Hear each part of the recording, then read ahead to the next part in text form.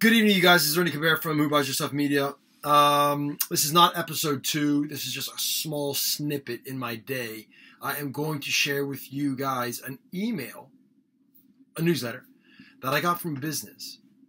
And it was completely and utter dog shit. I mean, it's so bad. There's this opportunity. You guys, as businesses, have taken... Sorry. Let me rewind. You guys, as businesses, have people signing up, telling you that they would love to hear from you as businesses, the things that you believe in, all the things that you're passionate about. They're so jacked up to hear these things. They've openly given you their email address. And then all you guys do as businesses is slap together a newsletter that is like an afterthought of your trading plan and the products you're building and the management accounts and forecasts that you're putting together.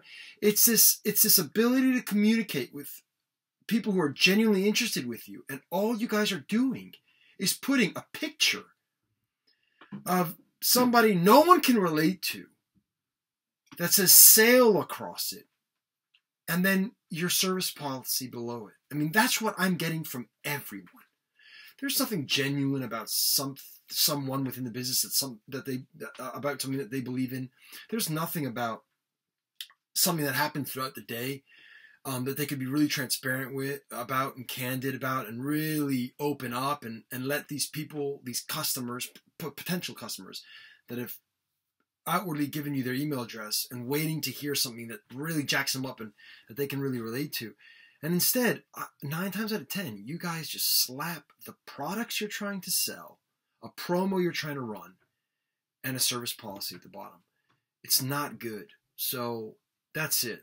It's not good. There's an opportunity to relate to people who are genuinely interested in what you're doing, get them to engage with it, share it.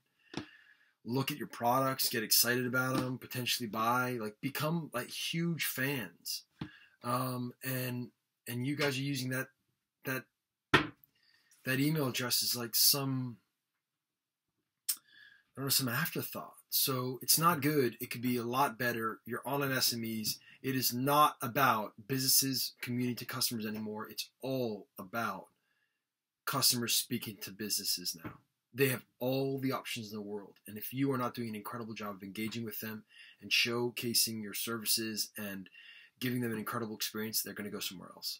A newsletter is a great way of being able to do that. You guys got to turn that up. Ernster out. Thanks for listening, you guys.